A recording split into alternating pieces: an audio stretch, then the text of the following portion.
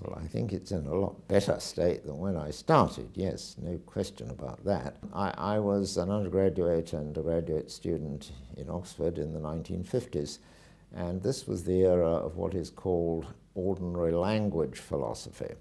That is, philosophers had got tired of the big metaphysical systems of the past, saying we do or we don't have free will, or that there are really souls and bodies or forms independent of matter and so on. And it says all of these things are unverifiable and so on.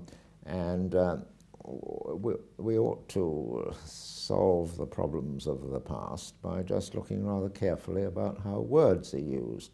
And for example, we could solve the problem of free will if we just paid attention to the sort of things that we say are free.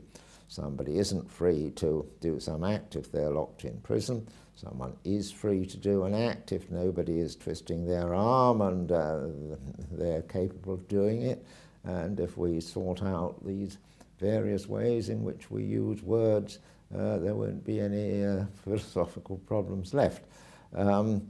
It's a bit of a caricature of what was going on in the 50s, but not much, and it was very much, Oxford in the 1950s was very much dominated by J.L. Austin, whose philosophy this was.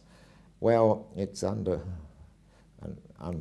what is known as a metaphysical turn since then, in the late 60s and 70s, and people are back to investigating the old problems that Plato investigated, whether there are souls as well as bodies, whether everything is material, whether there are ethical truths, and so on. And I think that's progress.